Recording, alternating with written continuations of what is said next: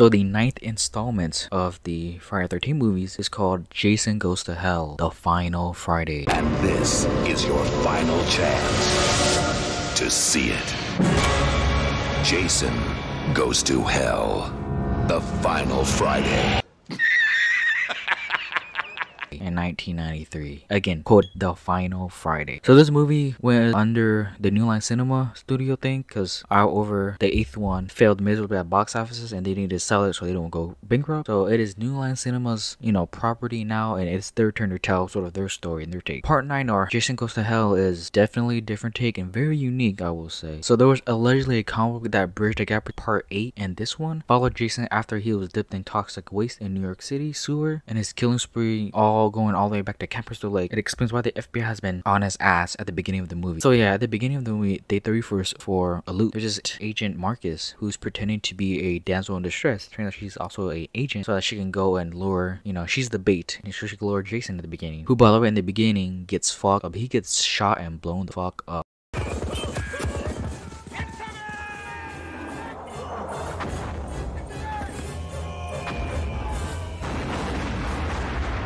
Beginning of this movie, and it's awesome. And yeah, Harry says the reason why it's not titled Friday 13 is because New Line Cinema didn't have the rights to the name Friday 13. Sean S. Cunningham, I think, still had the rights, or Paramount, I think. So after Jason gets shot to pieces, his heart is shown still beating, implying that he's still alive. And apparently this heart was used in From Dusk Till Dawn in 1996 as Monkey Man's heart. That's an interesting little, crossover there. I did not know that. From Dusk Till Dawn is a cool ass and good movie. Watch it. One early concept for this movie was that Jason goes to LA, in which two rival gangs would be fighting. Jason would show up and start murdering them. This would force rival gangs to band together to defeat Jason. I don't know if people would want that over rival gangs beating up Jason. I mean, I'm just gonna assume they would all just die. That was, I don't know how that would have gone, honestly. So the heart was made of gelatin filled with a fruit cocktail mixed with black dye because the actor Richard Grant, the coroner who decides to eat his heart, was still disgusted and reportedly nearly thrown up during the take. So they take Jason to the coroner's office or whatever, peel off his skin, do work on it, and his heart starts beating. And then Richard Grant's character is like, I'm hungry, and he decides to eat the shit out of it. He eats it, chomps on it, and then these weird red lights or souls starts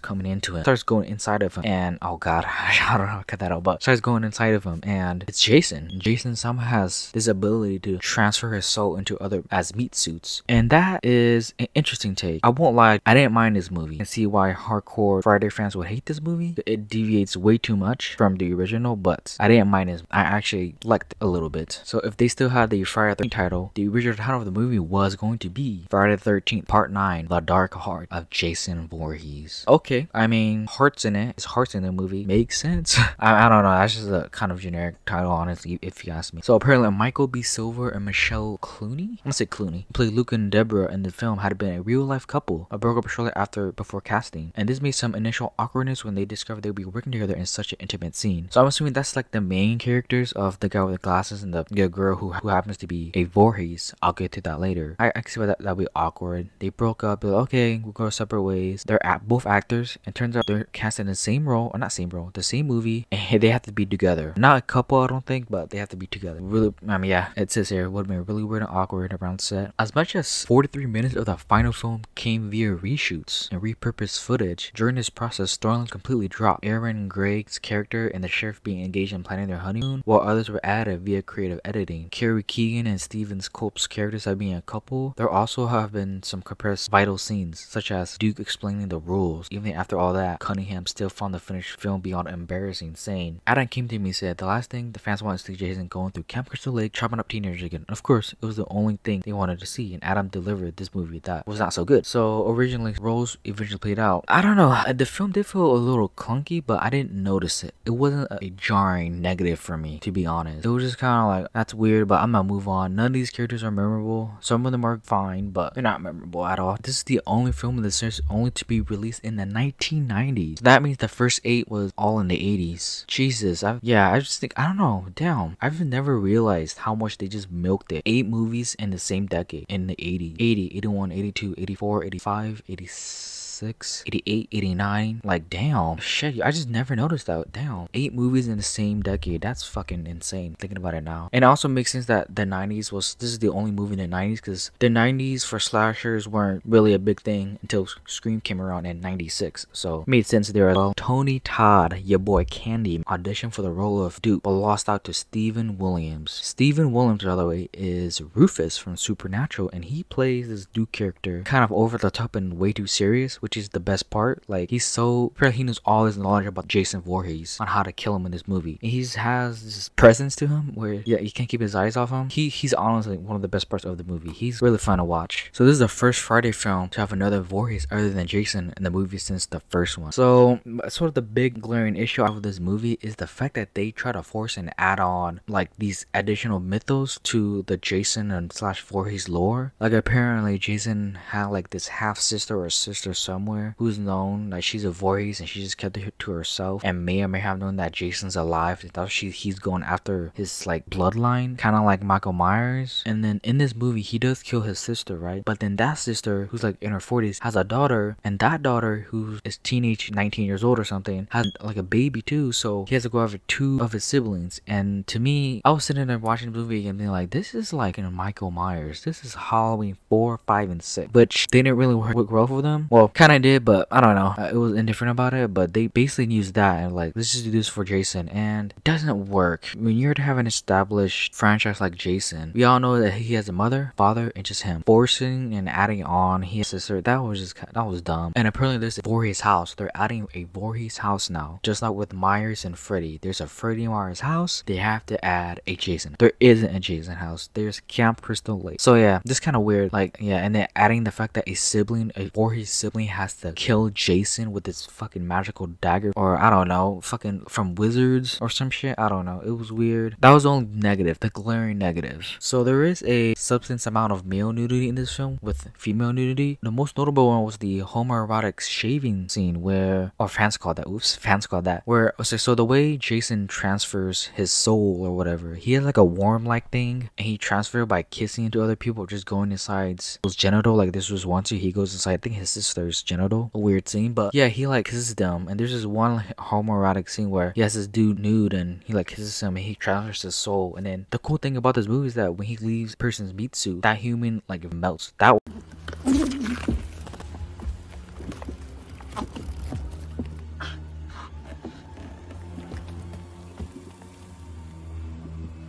was awesome practical effect. But yeah, I do like that idea, transferring his soul into other people by, you know, kissing them, whatever, and going to another meat suit, leaving the other meat suit all melted. This film made over 15.9 million, an improvement over with 14.3 million. However, it is still the second lowest grossing Friday the 13th movie at that point. So yeah, people were having like Jason fever, or not Jason fever, but they were just getting tired of it, right? The New Line had it, and the 90s were a good time for slashers, so it made sense as to why it made so little money. Oh, this is interesting. This is the only Friday the 13th film not to feature any scenes of Jason being unmasked, as he does not have a physical form for the majority of the film. So that's one thing that does suck, where Kane Hodder is playing mirrors of himself. So when a human possessed by Jason walks by a mirror, you see Jason form. That's how you know it's Jason, and just the weird walking from that human. But I don't know, it's like you can't have your cake and eat it as well. Like, it's a cool idea, it's a different take. Not a lot of people are gonna be on board with it. I am kind of on board with it, but yeah, they did kind of waste it. Kane Hodder just being like, you know what, just be in whatever, just be in mirrors, what the hell not. Apparently the film originally had a flashback sequence, and Betsy Palmer was proposed to reprise her role, but rejected. I wonder why she I mean, in the first one she did state that she doesn't like horror thing. Her rejecting it isn't a big surprise. Carrie Keegan's negative experience working on the film and her antagonistic relationship with the director Adam Marcus eventually caused her to quit acting for good. Kind of sound like Curse of Michael Myers. No, it's not, that's not like that, but it seems like, I don't know, it's kind of an issue. Like Sean S. Cunningham had an issue with this movie, and one of their actors has an issue with the director. Like, it's starting to sound like behind the scenes issues. Not as bad as, you know, Curse. Wait, I don't even know. God, I'm like, who the hell did she play? Is that the main girl? I'm so sorry for this lazy ass, like, sort of talk about. Oh God, I forgot who she is. I'll put up a picture of her in the movie. After editing this, I'll know who she is. But right now, I'm binge watching and talking about the movie. I'll forget who the hell she was in this movie. And I guess lastly, the last little bit here. At just 23 years old at the time, Adam Marcus was the youngest director to direct Friday the 13th film. Did not know that at 23 he got a chance to direct a Jason Voorhees films, and you know what, he did okay. He did as best as he could, honestly. I don't think, again, as I stated earlier,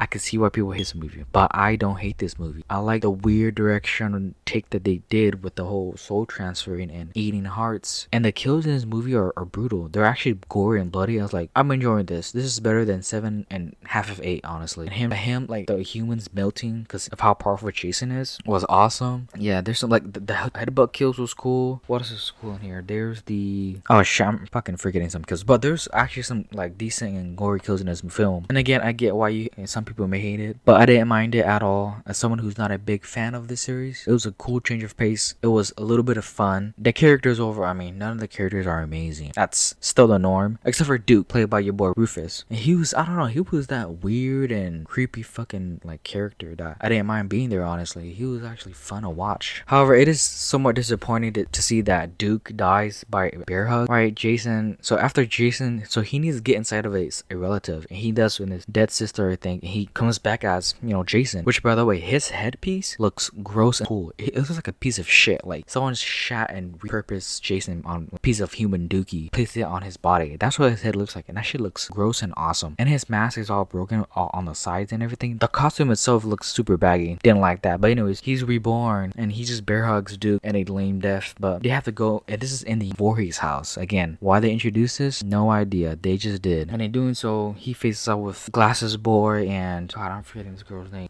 Second blood relative. I'm gonna call her second blood relative. And, you know, she finally gets his dagger. They tussle for a bit. She gets his dagger. It transforms like some wizard poofed it or something. Stabs Jason. Red souls or something starts coming out and starts going in. Think he died? Well, did he die? Sorry, I'm thinking about the beginning. And then these like demon souls or some shit from like hell comes out and takes him to hell. As I'm in the title of this movie, Jason Goes to Hell. And it was done in this movie. At the end, Jason does goes to hell and he goes underground. And then these two go off in the sunset. That's how the human part. And then in this awesome scene, I remember watching it the first time thinking, this is awesome. Where Jason's masking a pile of dirt and then the Freddy Gloves comes out and grabs the mask.